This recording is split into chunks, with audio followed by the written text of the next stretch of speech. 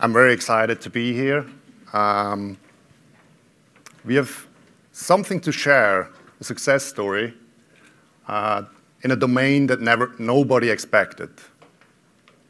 I would even say this domain got forgotten from the Agile community.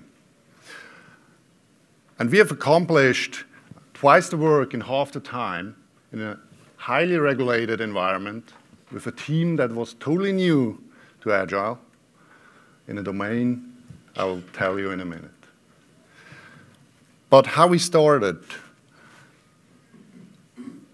The CKW is a Swiss energy company with 1,700 people, 850 million yearly revenue, and there was one man, one single man, this Scrum Master, HB,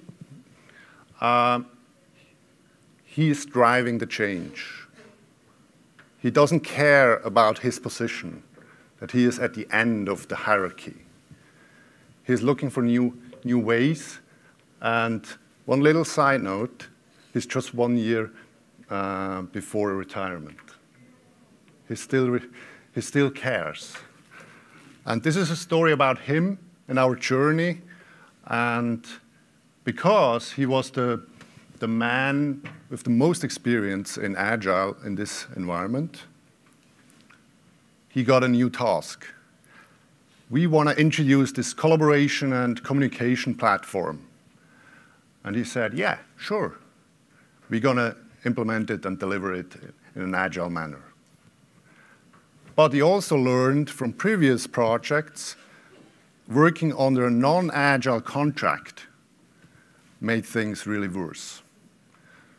So he said, you know, we do have all this stuff before, and I think you know exactly what I'm talking about. These handovers, this paperwork that is kind of invaluable for the customers.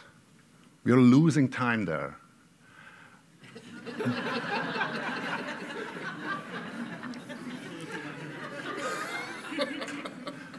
You're laughing, but this is really reality. So he got from the top management a milestone. By 1st of October, I want to have delivered this new communication collaboration platform where you have 1,700 stakeholders. Awesome, thank you for this job. And he said, you know, if we're going to do that in a traditional way, we're going to have the 6 to 12 months, so what the fuck? We don't have any time left for delivery, right? Even worse than that, they didn't have the capabilities in-house, so they would need to find a partner for doing that. So that was the moment he contacted us, and he said, isn't there another way with less handovers, more agile from the start? I said, yes, there is. We have developed an approach that currently is really became a movement all over the world. It's called Lean-Agile Procurement. What is it? It's not magic. It was said before in the morning. We just bring the right people together. So the people that are going to do the job, we bring them to the front, to the first moment where we have the idea, right? So no more handovers. Even the legal guy became part of the team, the procurement guy, business, IT. Everybody needed to achieve the goals, right? So he said, wow, that sounds awesome. So we could spend more time in delivering value then. But how are we going to do that? And I said, well, we need a radical mind shift. The times of creating 100-page specifications are over because it's unpredictable. The users, if they see it the very first time, we get feedback and all the ideas get just useless. So we need to start working similar to startups, business development, where we accept uncertainty. Have you ever written a 100 pages business case? Yeah? Some of us have, but today we couldn't think of, right? So let me introduce to you for the whole process our main instrument that we used for the whole process. And this is the Lean Procurement Canvas. So we have two sections on the left-hand, from your side, right-hand side. We have the customer, the party that is looking for a partner, a product, a service that supports him. And on the other side, we have the partner supplier. Now, I'm gonna dig on a very high level into the procurement canvas. In the middle, in the center of it, is why we need this initiative. Which business objectives do we support with this initiative? What are the goals? What are the vision of this initiative? We were engaged in another story where they couldn't answer those questions. We said, okay, then we don't start. There is no value for that. On the right-hand side, we have the what. What are the customer needs you're looking for? I'm an engineer. I'm looking for the solution, and yeah, I have this idea. No, there are tons of possible solutions. But first of all, we need to have a conversation about the what, the needs, and also the customer. Who is our customer or user? And it's not the business. Who is paying our paycheck? On the other side, we have the how. How are we gonna support or solve these needs? Okay. It could be services, products, combinations of it. And the most important thing that got forgotten in the past in procurement is the people. So we have the two sides, do you remember? Buyer and supplier. So we put the names on it. Who gonna work together in an agile way? Right. I don't know about the other states, but in Switzerland, we found the Holy Grail. This is an agile contract. Now, I would like to give you an overview how we work through the whole approach, and then we deep dive into the example of the CKW. So first of all, we have the business case. We do initialize our cross-functional team, and for sure, there are further team members from the supplier missing at that moment. We start to prepare ourselves. We collect the customer needs, we create our vision, timing, just everything we need. We might already co-create a draft of an agile contract, right? And the canvas is just a summary of it. We also create a shortlist as a team, and then we just invite the vendors. In this case, we will come to that. We invited all the 3 vendors for 2 days in the same room. And then we just decide. We decide and start working. And this we can do within days, sometimes even hours instead of months. Okay. Is this perfect? No, it's not. But we accept uncertainty. So let's jump into the CKW. So these are real pictures. So we invited potential core team members, plus the main stakeholders, especially the ones with power, into a kickoff initialization workshop. And we set up together a cross-functional team, build alignment on the business goals, a vision for the initiative, etc. We started to name people that might be useful to accomplish our vision.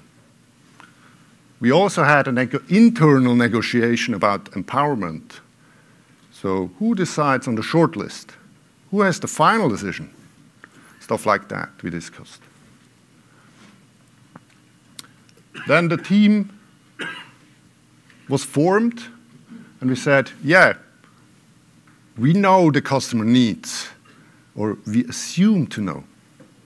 But let's invite, in this case, these people behind the 8 personas, the customer segments. And we run a 4-hour workshop with 50 people, and we ended up with a prioritized list, or 8 prioritized lists, of their needs. The team collected that and made one priority out of it, and prepared further things like created a draft of the Agile contract and the short list and so forth. And just 1 month later, we started this big room event with all the 3 vendors in one room. And you see all the 3 vendors got such boards. We had 100% transparency. We put all the information we had on the table. The table in the middle was the CKW team. So they were accessible during the whole 2 days to answer questions, talk about risks, and so forth. So we did kind of a speed dating before we married. Right? By the way, on this picture is the sponsor, the CFO, talking about the vision of CKW and his personal goals of this initiative. In the room were the people that will do the job from the 3 vendors, plus their stakeholders and sales and legal, everybody needed. And they had questions. How do you mean that? It was interesting to see. The aim of the 2 days were we want to co-create an Agile contract. I mean, we had this draft. But can we figure out in detail, are we on the same eye level? What is the timing? What are the costs or a cost roof we expect? Who are we going to collaborate together? All this stuff we figured out within these 2 days. And as we had the people in the room that will do the job, we let them do a proof of concept in parallel. So what we see here on the picture is a user story map. We had around 50 user stories, just a description for the customer needs, and we let them estimate in front of us. That was interesting. Some of them said, oh, we are Agile since 10 years and whatever, and then doing a relative estimation, they were blocked. You see immediately if they tell the truth, on what level they are. And this was very important for the CKW team. They said, we are on a very beginner level. We need somebody that has some experience to bring us both forward. We co-created an Agile roadmap. It became our roadmap. CKW and the vendor, there was no difference anymore. It's our roadmap as a joint team. That led to some discussions about warranty and risk share and stuff, but that were very wealthy discussions where we run some breakout rooms. We observed how they react, I told that. And we did, after each block, some presentations of the achievements, of the results from these vendors. And they were competitors. It was fun to see because they realized, oh, they do a great job in presentation. We need to improve the next time. They came up with some great ideas. We're going to introduce some great ideas too. Right? And we gave instant feedback at every stage. It was very healthy. As we run a proof of concept, and we kind of had 2 days, 2 one-day sprints, we demoed the results every evening to the real users. And it was an open invitation. Everybody could show up. And those guys had questions too, and gave some feedback. At the end of the second day, the team decided, said, this is our partner. not the CFO, the team decided this is it. And day after, they continued working. Because we set up already an agile team. It's all set. We just continue. Now, if you look at the timeline, this was a 5 weeks lead time. And you see the green blocks, the CKW team work 2 days a week. So there is plenty of room to improve. We recently did it in 2 weeks, no problem. So, the vendors were just involved 2 days. You don't need to do 2 days. You can do it half a day, depends on your context. And the information they got as information in advance was such an email. No tender documents, nothing. Just show up with the right people. These are the goals we want to accomplish. This is the way we like to work together, etc. Now, our results. So comparing to another case at CKW from the past, we had the numbers, we were four times faster. But as I said, there is a lot of error in the system. They could be 8 times faster. And they even didn't have very high skills in Agile. So we did the learning on the job. That was a surprise to me. We had just half of the effort comparing to the other, the classic way of working. I thought it's, hey, we have a full staff team that has to be more effort, but no. This is a quote for all the procurement guys. Do we have some procurement guys in here? No? Don't be shy.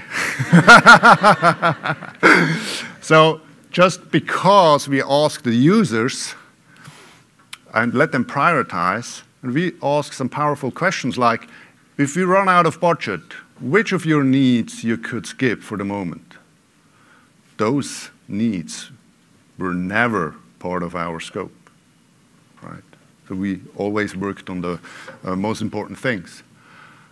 We asked even the vendors that lost, and they said, please, can we redo that? Please, can we just do it the next time always like this? Because it was more efficient also for the vendors. And as this first initiative is done or successfully accomplished, the initial cost roof, what was estimated by the team at these 2 days, we used just 65% of it.